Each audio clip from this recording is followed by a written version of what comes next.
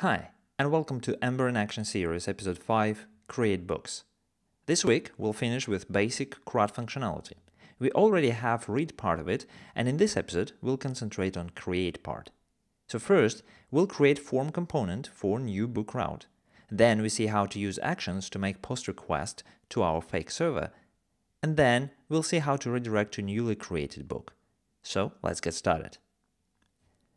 First of all, let's go to books.hbs file, and here, right above this books list, we'll simply add another link to for books.new route. And of course, we're going to provide class with button primary, and button block. Add new book. And let's close this helper. So now we need to define this nested route. So let's go to router, and right here we define this route new. That's all that we need to do. Now if we go to browser, we'll see our button here. But if we click on this button, we see nothing, of course. So as usual, let's go to templates in books, and inside of it, let's create new.hbs file. And this template only will use book form component. So now we need to create this component. So we go back to templates components, and inside of it, create book form component HBS file. So here, let's define the simple form with title and with button. So first of all, we'll have this h2 with add new book, and then we'll have very simple form with div class form group. Inside of it, we'll have label with text title, and then we'll have input with class form control. Okay, that's good. And then underneath it, we'll have button with class button primary, call it add book. And of course, we need to specify type as submit. Okay, so very simple form. Let's go to browser, and we see it in action. Excellent. So now we need to handle this form's submit event in our component. And for that, we at last need to explicitly define Ember component object, because now this component has a behavior unlike previous DOM component we made. So let's define it. In app folder, in components 1, we'll define book form.js file. So we import Ember from Ember as usual. We export default ember.component.extend, and here we're going to specify actions object, and inside of it we'll have our action. So let's go back to our form. Right here, instead of this action here, we're going to remove it, and we add action, and we call this action submit. So this name here will be the same as name here, submit. Okay, let's make console.log submitted, just to make sure that it works.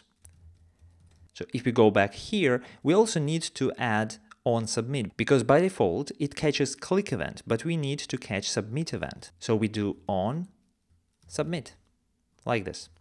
So now if we go to browser and click on add book button, we can see here in console submitted. Excellent. So we caught this submit event and we processed it in our component. So now we need to get data from the form, check it for validness, and we'll do it later, and pass valid data back to controller or route action. So component itself takes data, renders it, can transform it, and then return it back to specific action. This way we can reuse components in different parts of our application and provide different logic for them, and we will do this with this particular component. So first, let's pass empty book object into this component. So for that, let's go back to new.hbs, and here we define book equal book. Very simple. Now we need to provide this book object, and we do it in the route. So we need to define route. So we go to app routes, books, and inside of it, we define new.js route. We import Ember from Ember. We again extend route. Then we define model, and we return here an empty object with title, author, and description, just to be explicit. And then we set up controller as a function which takes controller and model, and we set up this on this controller, we set book to be model. So this stuff, we already done it a couple of times, so it's very easy for you now, I think. So we save this file, and now we need to bind this object to components form. So we pass book model, which is just this simple hash, and we need to bind it to components form. So let's go back to book form HBS. And to bind it, instead of this input here, we'll use input Ember helper. So here we can define class as well, form control, and then specify value. And if we specify value like book.title, this value will be bound to this book title variable. But if we use quotes, then it will be just the hard-coded text value. Okay, so now we can remove this one. And let's go to bookform.js file and console.log, this time this.book, just to see how it looks like. Let's go to browser. Let's type something, add book, and you can see we have an object, and inside of this object we have title, which is 111. So it works. So now let's add other fields. So we'll have form group label author, and inside of it we'll have another input field with another class form control, and value is book.author. And the last one is form group label description, and for that we want to have text area, so we'll use text area helper with the same class form control and value equal book.description, like this. So now we have the whole form, but now we need to pass this data to routes action, and we'll call this action create book. Right, so if we go back to our new.js route, here we'll have actions object, and inside of it create action. This action will take book and it will do something with it. For now, we just console.log this book like this. So now we need to instruct our component to use this particular action. So for that, we go to new.hbs, and here we provide action. So the default action for this component will be create book. Now in component section, let's go to component bookform.js. In component action right here, we use this send action. Then we need to specify the name of the action. In our case, that's just action, which is the same as this one. And then we specify any data we want to pass to this action. In our case, this book. So let's have a look in the browser. Now right here, let's define 111, 222, 333, add book, and we have uncaught action create book. Let's go to new.js, actions, oh, create action, create book, of course. Sorry for that. Let's try it again.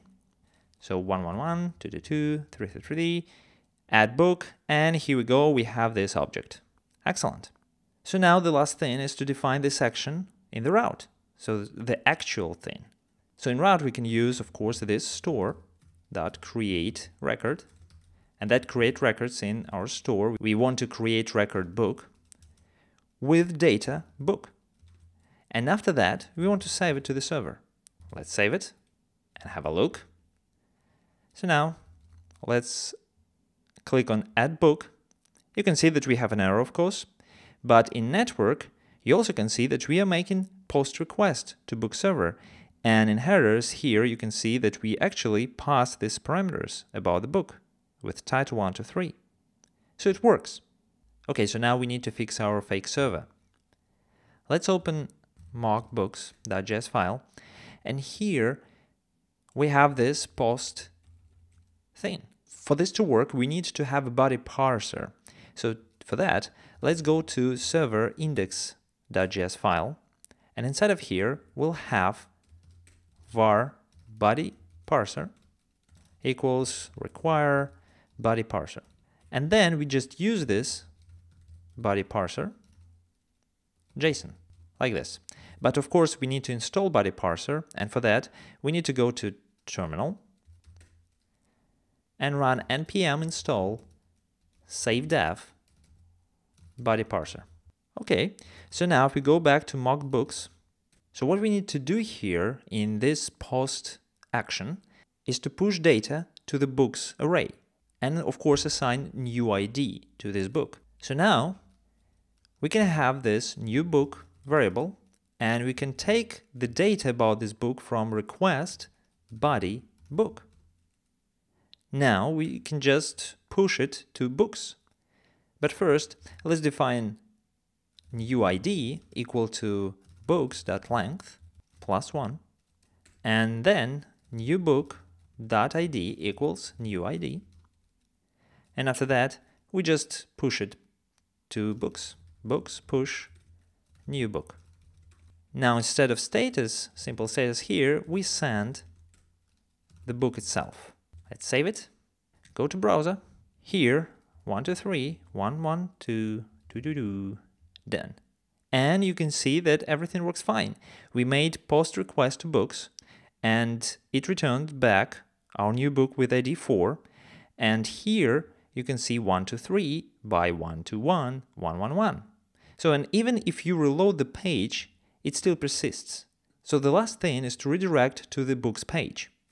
So for that, we go back to new.js right here, and Ember data save method returns promise, so we can do then function, and we'll have book here.